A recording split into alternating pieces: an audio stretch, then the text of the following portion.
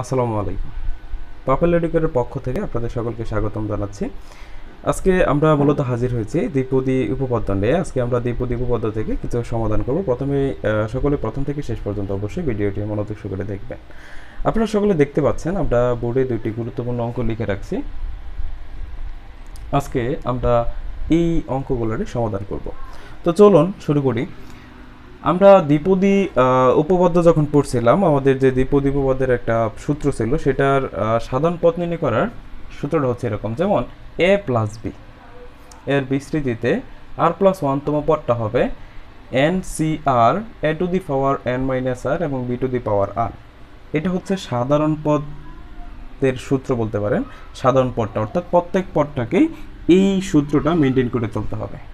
আপনি দ্বিপদী উপপাদ্যে যতগুলো পদ বের করেন না কেন, সকল পদেরই সাধারণ ডেফিনেশন হচ্ছে এটা, তাকে মেনটেন করতে হবে। আর আজকে আমরা হাজির হয়েছি এক্স মুক্ত পদ অথবা ধ্রুবক পদ কীভাবে বের করা যায়, কোনো একটা বিস্তৃতি থেকে কিভাবে আমরা এক্স মুক্ত পদ বা ধ্রুবক পদ বের করতে পারি। আগে আমরা বুঝি যে এক্স মুক্ত পদটা কিভাবে হবে বা ধ্রুবক পদ আসলে কি। দেখেন, ধ্রুবক পদ হচ্ছে সেই পদ যেখানে কোনো চলক থাকবে না। ধ্রুবক পদটা হচ্ছে সেই পদটা যেখানে কোনো চলক থাকবে না, মানে এক্স থাকবে না বা যে কোনো চলক আছে এগুলো কিছুই থাকবে না, সেটি হচ্ছে আমাদের ধ্রুবক পদ। আচ্ছা, আর এক্স মুক্ত পদ আর ধ্রুবক পদ কথা একটাই। এক্স মুক্ত পদ হইতে গেলে সেখানে আপনার পাওয়ারটা অবশ্যই জিরো বানাইতে হবে। এক্সের যে পাওয়ারটা সেটা জিরো বানাইতে হবে। আপনি যদি কোথাও এক্সের পাওয়ার জিরো বানাইতে পারেন, সেটাই হয়ে যাবে এক্স মুক্ত পদ অথবা ধ্রুবক পদ। তাহলে আমরা প্রথমে অঙ্কটা করি যে এর বিস্তৃতিতে এক্স মুক্ত পদ বের করা অথবা ধ্রুবক পদ বের করা, এইভাবে আমাদের এখান থেকে ম্যাথগুলো আসতে পারে। তো চলুন শুরু করা যাক।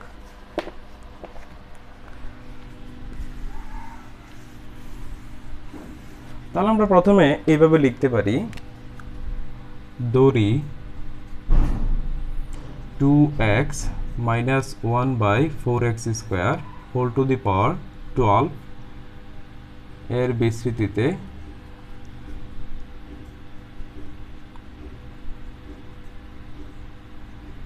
r প্লাস 1 তম পদটি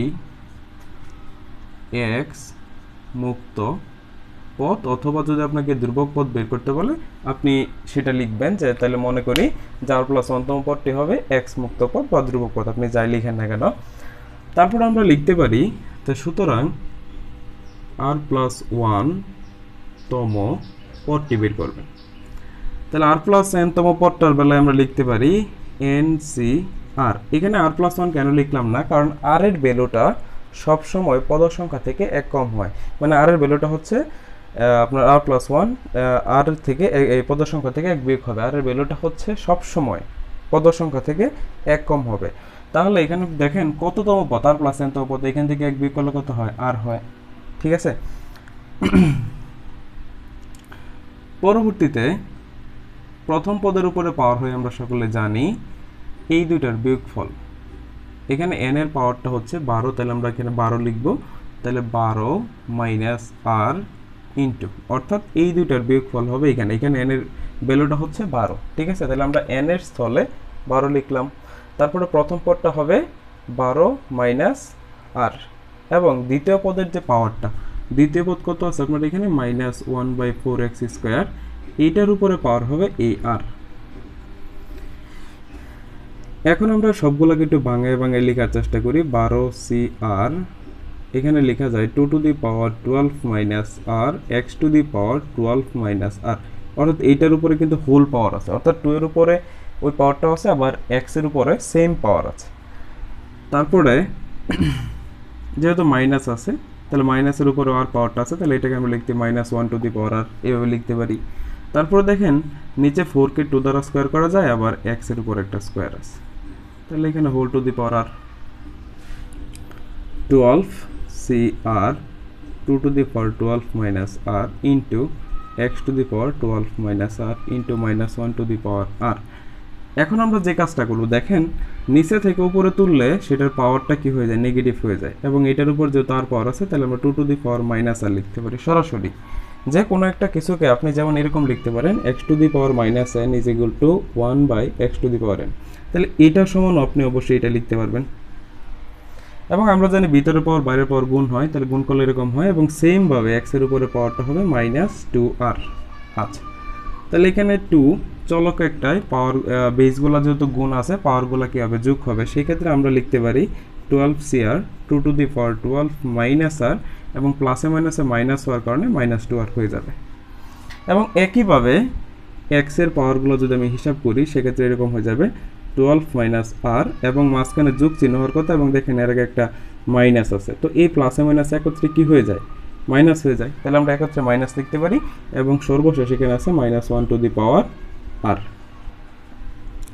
তাহলে এটাকে আমরা সামনে লিখতে পারি -1 to the power r into 12cr into 2 to the power 12 -3r, 2r আর একটা আর হচ্ছে 3r, এবং এখানে দেখেন x to the power 12 -3r।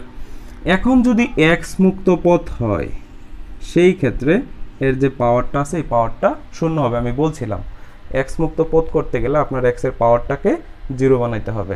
তাহলে যদি পথটা x মুক্ত হয় তাহলে আমরা লিখব x মুক্ত পদের বেলায় x মুক্ত পথ হইতে গেলে এইটুক সমান কি হইতে হবে, 12 -3r ইজ ইকুয়াল টু 0 হইতে হবে। তাহলে এখান থেকে আমরা 12 ইজ ইকুয়াল টু 3r, আমি যদি 3 কেটে দেই তাহলে আমাদের r ইজ ইকুয়াল টু আসে 4।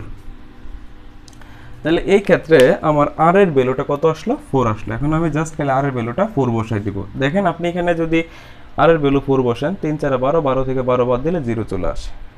0 x টু দি পাওয়ার 0 মানে 1, তাহলে এখান থেকে xটা ভ্যানিশ হয়ে যাবে, আর সেইটি হবে আমাদের x মুক্ত পথ। তাহলে মানটা বসাই। আচ্ছা, তো খেয়াল করি সবাই, তাহলে r এর মানটা বসাই, তাই সমান সমান -1 টু দি পাওয়ার 4 12 c4, তারপরে হচ্ছে 2 টু দি পাওয়ার 12 -3 ইন্টু 4, অর্থাৎ r এর যে ভ্যালুটা আমরা পাইছি সেটা বসাই দিতেছি। তো মাইনাসের উপরে জোর পাওয়ার থাকলে সেটা প্লাস হয়ে যায়, 1 এর উপরে সে পাওয়ার দিলে 1, তার মানে এটা প্লাস হয়ে গেল, ঠিক আছে, +1 ইন্টু, এটাকে যদি আমরা ভাঙাই, ভাঙানোর নিয়মটা আমরা সকলে জানি, তো সেই ফর্মুলাটা আমরা ইউজ করব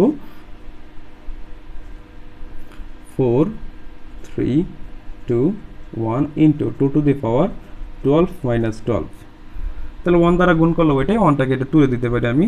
আচ্ছা, তাহলে এখানে দেখেন আমরা কাটাকাটি করলে 3 4 12, 10 এর 2 দিয়ে কাটলে এখানে হয় 5, তাহলে 5 11 55 ইন্টু 9, সেই ক্ষেত্রে 5 নং 45 এর 5 হাতে আছে 4, অর্থাৎ 495, সেটি হচ্ছে আমাদের আনসার। তাহলে x মুক্ত পথটা হচ্ছে আমাদের 495। ক্লিয়ার? তাহলে x মুক্ত পথটা হবে 495। আশা করি বুঝতে পারছি, ঠিক আছে। আচ্ছা, এরপরে আমরা দ্বিতীয় আরেকটা অঙ্ক আছে, সেটা আমরা একটু করার চেষ্টা করি। আশা করি সকলে বুঝতে পারছি। আচ্ছা,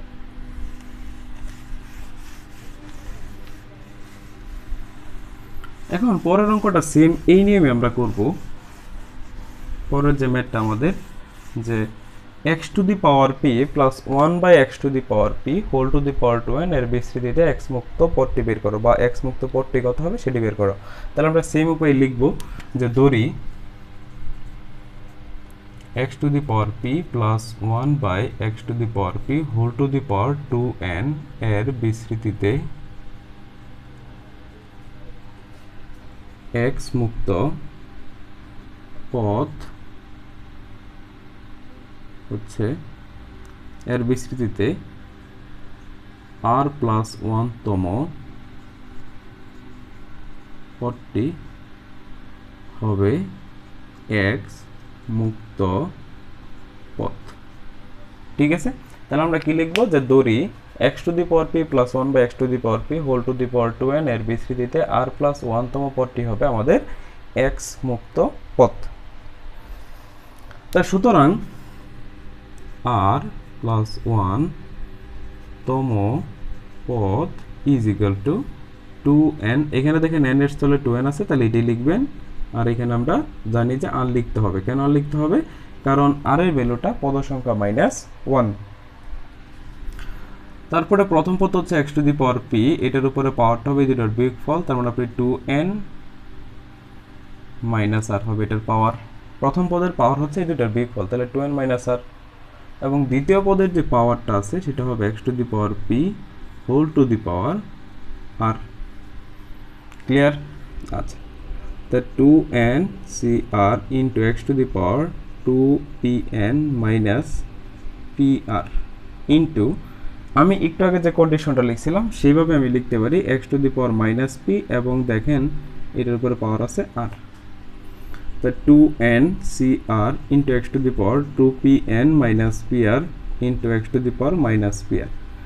তারপরে এখানেও x আছে, এখানেও x আছে, পাওয়ারগুলো কি হবে? যোগ হবে, আমরা জানি গুণ থাকলে যোগ হয়।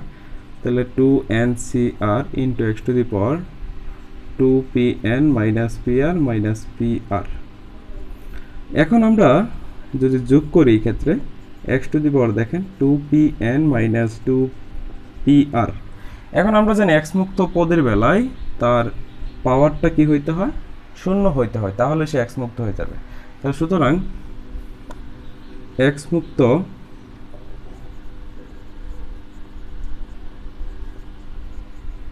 পদের বেলায় 2pn মাইনাস 2pr সমান আমরা কি লিখতে পারি? শূন্য লিখতে পারি। তাহলে এখানে 2pn is equal to 2pr, 2 কেটে দিলাম, p কেটে দিলাম, তাহলে n is equal to r হবে এখানে। তাহলে আমাদের কি হবে? n ইজ ইকুয়াল টু যদি r হয় তাহলে সেই পদটাই হবে x মুক্ত পদ। তো সুতরাং x মুক্ত পদ সমান সমান আমরা n এর স্থলে r বসাই দিই, তাহলে 2r c r, আর এই স্থলে তো শূন্যই চলে আসবে, আর এই স্থলে আমরা যদি বসাই সেক্ষেত্রে x টু দি পাওয়ার 0 চলে আসবে। তাহলে আমরা 2r cr into 1, that means 2r cr, এটি হচ্ছে আমাদের x মুক্ত পদ। আশা করি সকলে বুঝতে পারছি। তাহলে এটা হচ্ছে আজকের আলোচনা। আজকের আলোচনা এই পর্যন্তই। আপনাদের সকলের অবগতির জন্য জানানো হচ্ছে, আপনাদের জন্য একটা সুখবর বলা চলে যে আমাদের পাবেল এডুকেটরের পক্ষ থেকে কিন্তু অলরেডি আমাদের দ্বিতীয় সেমিস্টারের ক্লাস শুরু হয়ে গেছে, ভর্তি প্রোগ্রাম চলছে এবং ভর্তি প্রোগ্রামের পরে কিন্তু আমাদের ক্লাসটা শুরু হয়ে যাচ্ছে। তো সকলেই অতি দ্রুত আমাদের এখানে যুক্ত হবেন এবং আমাদের থেকে ক্লাস করবেন, আমাদের থেকে শিখবেন, এবং হচ্ছে আমাদের সুপার সাজেশনে কিন্তু লাস্টে দেওয়া হয়, এটা সকলে আপনারা জানেন। আজকে এই পর্যন্তই। সকলে ভালো থাকবেন, সুস্থ থাকবেন। আল্লাহ হাফেজ।